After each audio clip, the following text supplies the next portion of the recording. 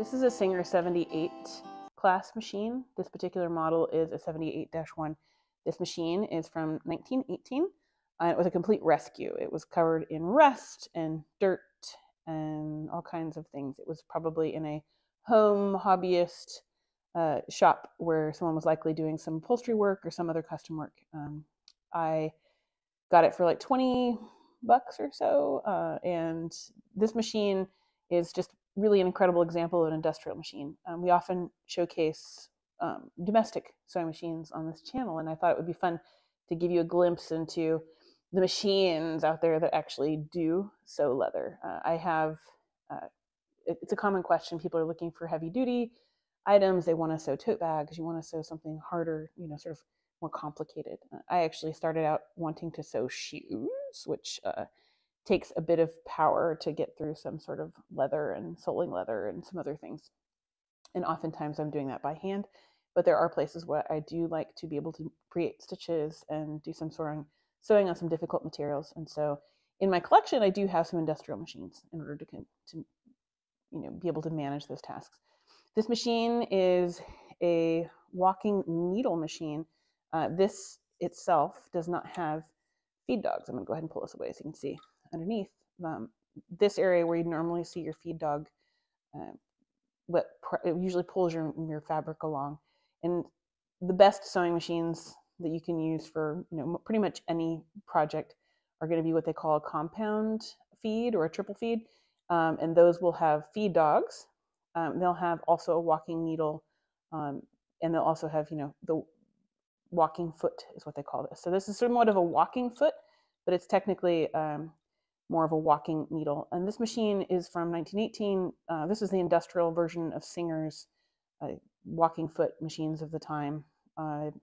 There were domestic machines. Those were under the Davis brand, and they're called the Davis vertical feed machines, and they're really lovely. They're wonderful machines. The mechanism to walk the needle is a little different.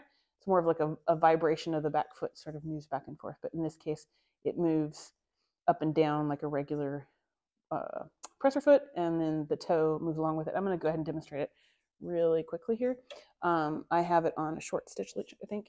And so you're going to see the needle come down and pierce the fabric, and you're going to see the front toe. The front toe is going to move with the needle as it pierces the fabric. So there's no way you can possibly bunch up the fabric. And then you're going to see the back presser foot come down, hold the fabric in place as the needle and the front toe move forward, and again pierce the fabric. This machine likely was used for leather work, light leather work. They did a lot of things with the 78 class machines. They were not as popular as other industrials that did similar functions, and the sort of needle feed specific Singer machines, they're just not as common. So this particular one, they're relatively obsolete. The needle sizes that are available to fit these machines as they come from the factory or are stored are limited, and most people who have them have either sort of limited their uses to the needles that are available. I think there's like 2 different sizes, and they're non sort of leather point needles.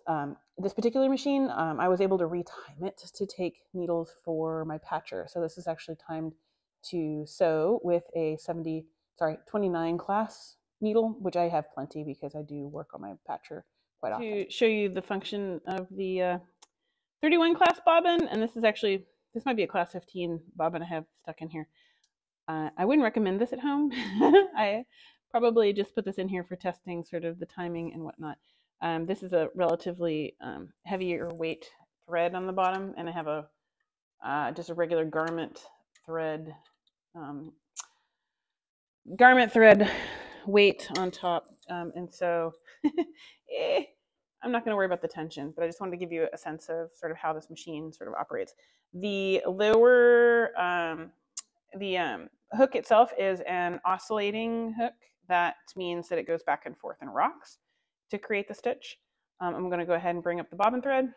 Again, you can see that these are very mismatched, sort of playing with fire here. by mismatching my thread. Yeah, playing with fire on this one.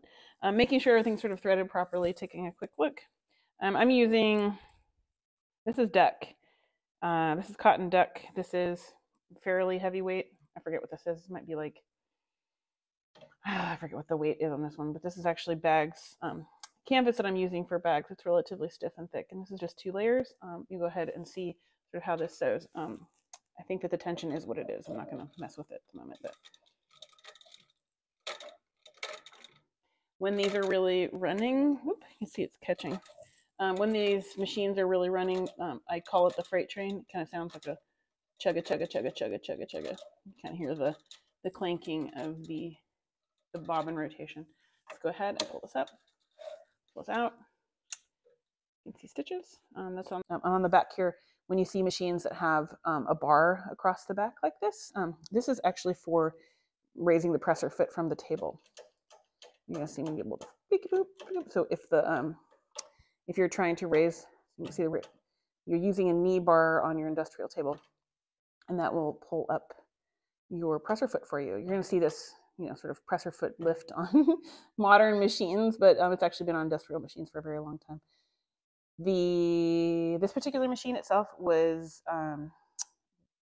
used likely in a treadle, industrial treadle. It may have been set up with a motor. You'll often see sort of larger hand wheels and sort of larger pulleys on machines that are, originally meant to be on a treadle itself. I keep this in a treadle. It shares the industrial treadle with my 3115, which is an industrial tailor. They call it the tailor's machine, and it's actually the same size as that. And to give you some idea of reference for sizes, it's helpful to kind of get a sense of how big this machine is. It's a little bit like longer. So if I'm going to pull up, I'm working on a featherweight right now. If you can see it, baby featherweight. It's got a long harp space, lots of room to do work on.